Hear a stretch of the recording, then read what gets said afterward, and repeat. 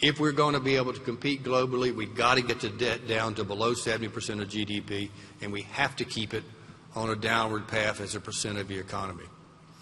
Therefore, Al and I have come out with, or we're coming out this Friday with a new plan that will reduce the deficit not by $1.8 trillion over the next decade, in addition to the $2.7 trillion that's already been done, but will reduce it by $2.5 trillion more.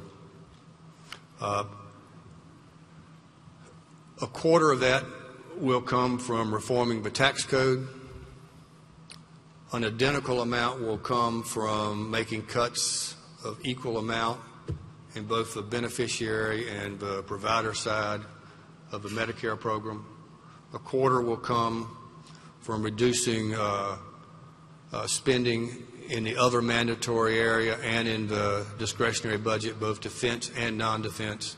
And a quarter will come from instituting new programs like the Change CPI and reduced interest cost. That is really tough medicine, but we believe it will also solve our nation's long-term fiscal problem, and it will do so without disrupting a very fragile economic recovery.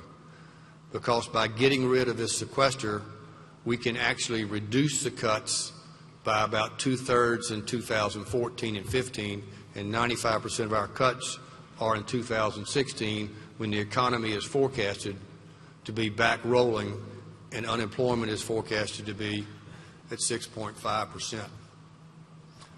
Look, this plan is not perfect. It's really tough, but the problem is real. The solutions are painful, and there is no easy way out. Let me conclude by just telling you, by giving you an analogy. It's an analogy I used at Chapel Hill the other day when one of the professors asked me why we had to do this. I said, America is in the same position that the great Nobel Prize-winning scientist Ernst Rutherford was when his Nobel Prize-winning project was running out of money. He turned to his team and said, "Hey, we're running out of money. Now we got to start thinking." Well, that's what America is. We're running out of money. Now we got to start thinking. We got to make choices. We got to make tough choices. We got to make the hard political choices. I'm confident that if we do, the future of this country is very, very bright, and we will be able to compete with the best and brightest wherever they are. And I'm equally confident that if we don't, our country is well on the way to becoming a second-rate power. So why I said yes to coming here today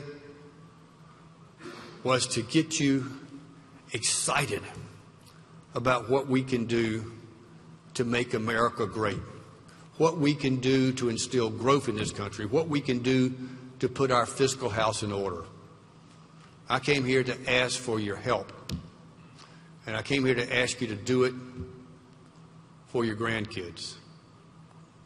Do it for your kids. Do it for yourself. Do it for the country. Thank you very much.